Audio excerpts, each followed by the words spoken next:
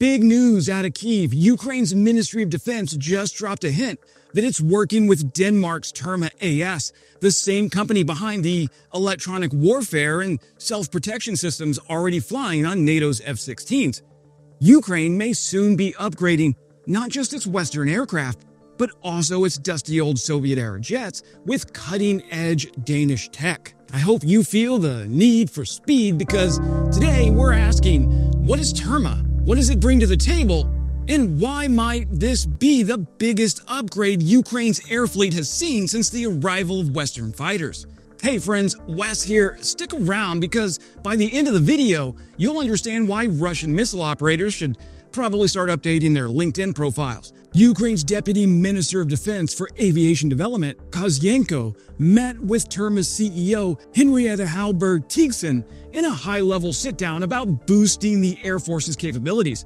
According to Ukraine's Ministry of Defense, the talks focused on a couple things: equipping Ukraine's existing fleet with TERMA systems, enhancing detection, warning, and countermeasure tools with Danish solutions. Now, here's the kicker. TERMA has already opened a representative office in Ukraine.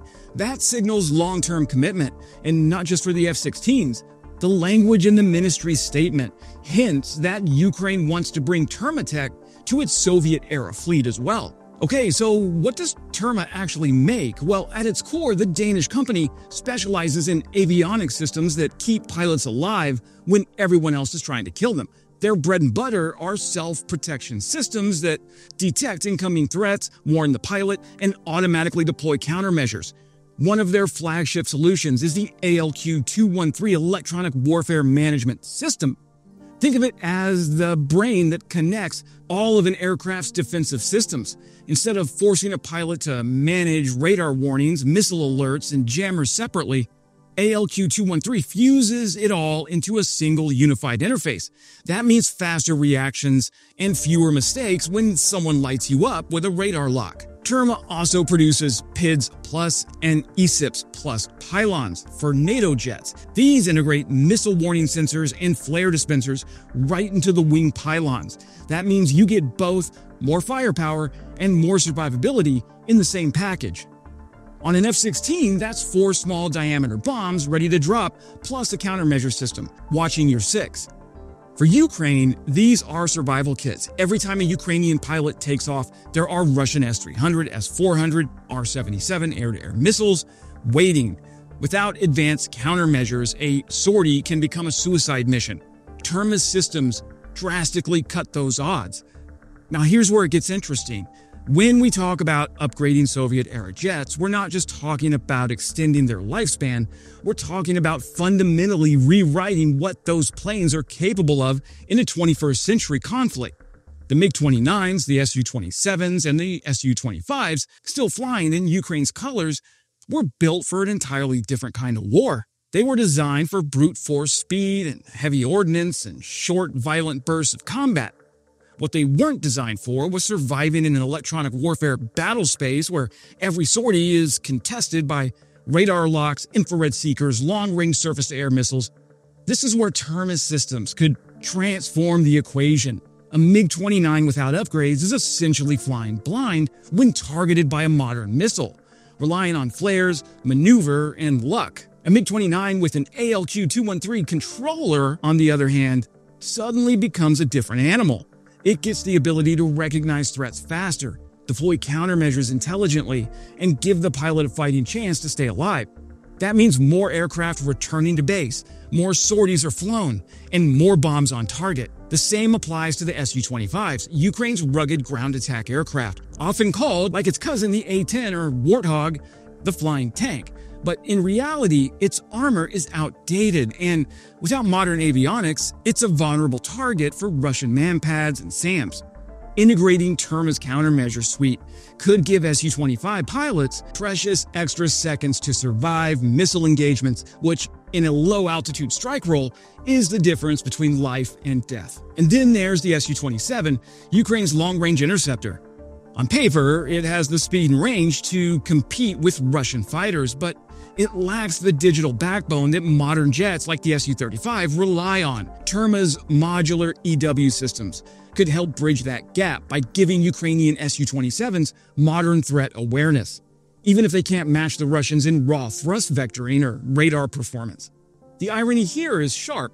Soviet designs, built during the Cold War to challenge NATO, may now be kept viable precisely because NATO technology is being crafted onto them. For Ukraine, this hybrid approach is pragmatic. Keep flying what you have, but make it harder to kill.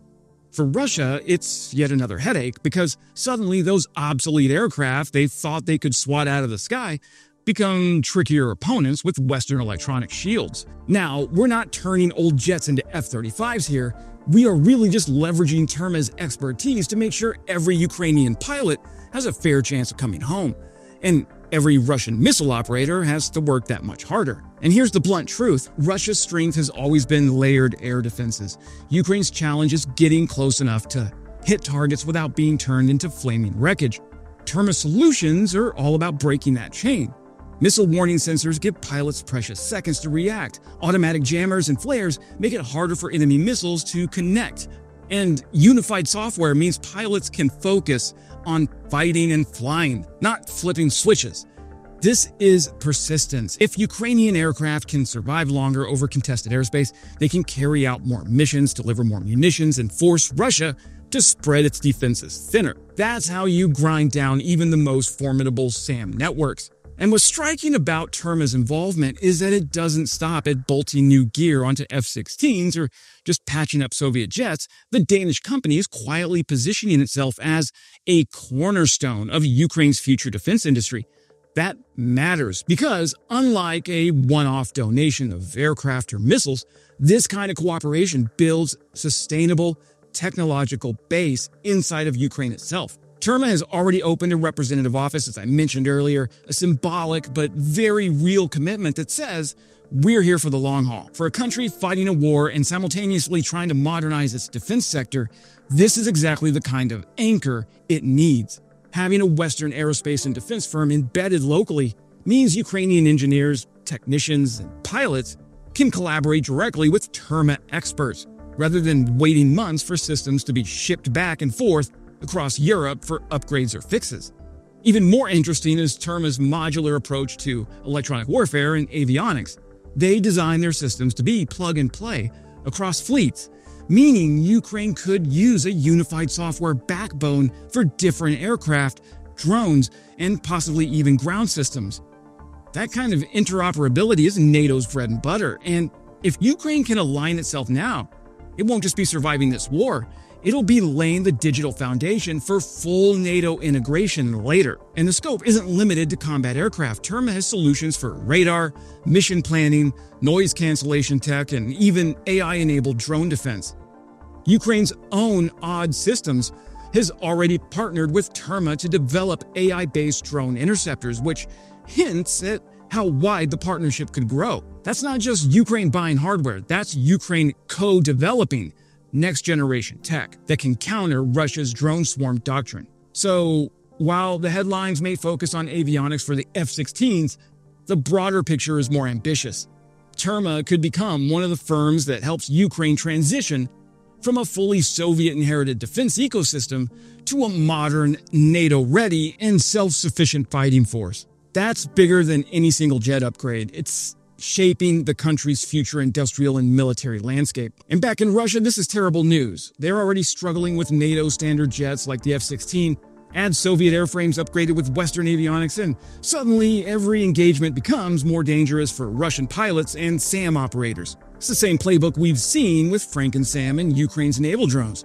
Take what you got, bolt on Western tech, and watch the Russians' advantages melt away. And let's not forget the psychological factor. Every time a Ukrainian pilot dodges a missile because of TERMA's systems, it's another blow to Russia's aura of air defense invincibility. Ukraine and Denmark's TERMA AS are deepening cooperation. That means not only maintaining and upgrading Ukraine's F-16 fleet, but also breathing new life into its Soviet-era jets. With TERMA's electronic warfare systems, especially the ALQ-213 and advanced self-protection pylons, Ukraine's air force could become dramatically harder to kill. It's one more reminder that in this war, survivability is a weapon in itself. And for Russia, now the skies just got a little bit more hostile. That's it for today, friends. When you subscribe, it convinces one more Russian conscript that maybe he should have gone to trade school. And as always, glory to Ukraine, glory to the heroes. Crimea is Ukraine.